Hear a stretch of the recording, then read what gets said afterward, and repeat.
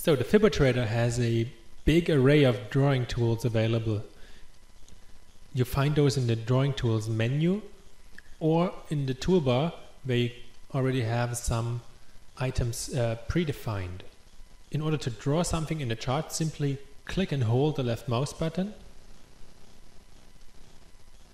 and then release it when you're done drawing.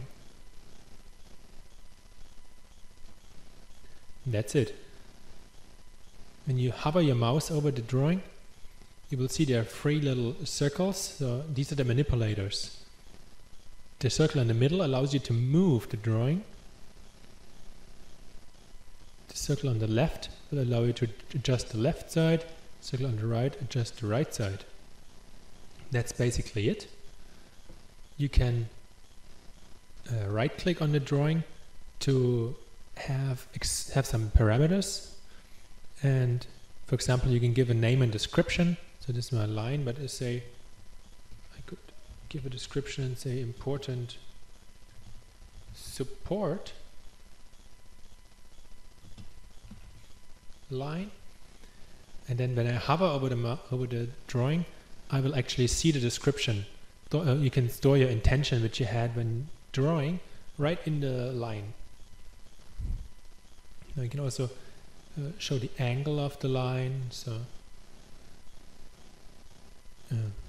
simply as a text number.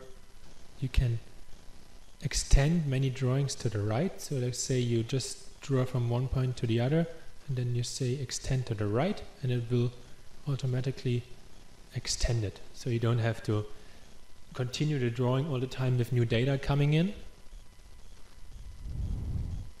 Do not extend. You can make it horizontal again. You can create a fan line which is just angled to the other line. Right click and delete it. You get rid of it. We can set the thickness also, and the thick line, thin line, as we wish. Some of these drawings also support signals. So let me show you what this means in practice. So in our object tree now we have a new drawing section and there's a line 1 in here.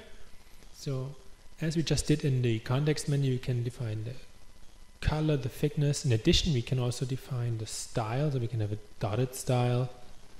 Okay. Whatever. We can extend it to the left also and not only to the right. And then we can set it to a fixed price ratio of say 1. It doesn't seem to be too good. Let's say 5. No, it's the wrong direction. 0.5, 1. And this will now lock this line so it cannot be tilted anymore. So now no matter where I go, it will always be in a fixed angle here because it has the same steepness over time. So this is dependent on the time axis and on the price. And we can also lock it to 45 degrees if we want to. And this is independent on the chart. So this doesn't make too much sense in most cases, but it's a border case where you can actually use it. So let's deactivate those and let's see what else we can adjust. The show angle I just showed you. Then it will simply display the angle down here. And then we have signals, and signals are now very interesting. So let's say we have our line here, and let's say we want to get a signal when the price crosses this line from bottom at the top, or when it goes from top to bottom. Simply activate the signals here, click on recalculate, and we see there is automatically a signal created here because the price went through the line and closed below. So this is all done in real time, so you can move it and you instantly see. Let me maybe change the style back to bars, and it's better visible. You can instantly see every time the chart breaks the line, there's a new signal created. So this is an immensely powerful tool, which can also be used later on.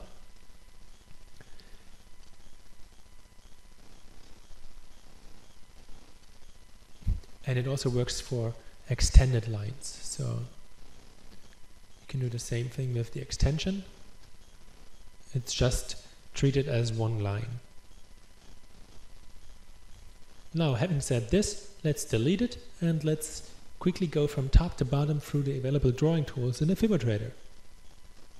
First off, we can deactivate drawing so that when you hold your mouse button, you can actually move the chart window and you don't draw anymore. So this is a special mode. If you don't want to draw, simply deactivate it, and then you have a nice scrolling possibility. Now let's jump to the Philips. Philips is developed by Robert Fisher. So what you can do with it is you can capture trends. Now, I will not now teach how to actually use those tools. I will do a technical explanation. And so what you can do is you can draw a Philips in here, and there will be a warning because it's a round drawing tool. Round drawing meaning there are round shapes here and not just a straight line. And this has an impact, and I will show you the impact right now. Let's deactivate this warning. Let's say we have our Philips.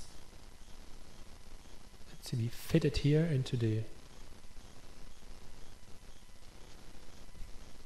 chart. And now there's a breakout here, and one would actually buy when there's a breakout. What happens now if you scale the chart? So look at the breakout point, and while I move it, the breakout point moves inside of the Philips. So this is not really usable. The line stays at the same point, but the rounded shape is dynamic, so it will adjust. So in order to compensate this issue, the Fibotrader has a cool feature which is called fixed axis ratio. This will lock down time and price in the currently seen perspective, or in the currently seen ratio. To activate this axis ratio, we go to the chart. It's chart dependent, and we go to scaling, and then we have this advanced section and the fixed axis ratio down here. So if you activate it, you actually see the chart is changing, and it's changing because now the ratio is set to 0.25. We can adjust this value, but a better way to set the value is to deactivate, to click into the ratio, and then to click on the gray auto button, which will freeze the current scene ratio. So we click on this ratio, freeze, and it's a 1:1 ratio. And now when we scale again, it will also scale the price with it. So the round drawing tools remain the same throughout the whole analysis. You can save this setting in your template, and then you never have to bother with it again. Of course, if you want to have mixed short-term and long-term analysis, you either use two templates, or you have to cope with the chart getting smaller in the long term.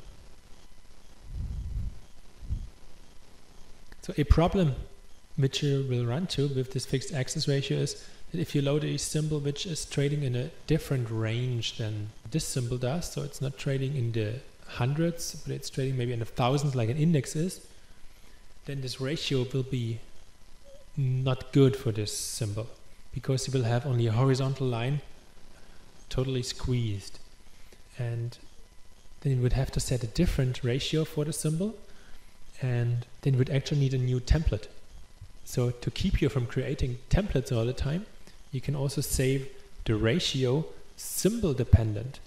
So if you activate this checkbox, the system will remember 0111 for 3M. Let's save the template. And let's say we go to Alcoa, which has a different ratio. We can already see it's down here in the bottom, which is not so good. So let's deactivate it. Let's lock the current ratio. And this is now 032. So if we save it, go back to 3M, then we see here's our 111 again, and here's our 003. This is what symbol dependent does. You find symbol dependent on several other occurrences as well. Let me switch back to 3M. So you find the symbol dependent switch on several other occasions as well. So you have it, for example, here in the appearance tab. You can have the appearance saved symbol dependent, and you can have backtesting set symbol dependent. So if you want to have one template which can analyze futures as well as stocks, then you can have a symbol dependent backtesting set. Okay, with this little excursus, let's come back to our drawings. So this is the fear ellipse right now. So we have the fear ellipse. When you right click on it, you can set the ratio which you want it to have. So it's a fixed ratio dependent on phi. You can also have your own ratios. So this is the current ratio list. You can have a new entry, give it any value you want, and even define a color. I will show the color with the Fibonacci retracements later on.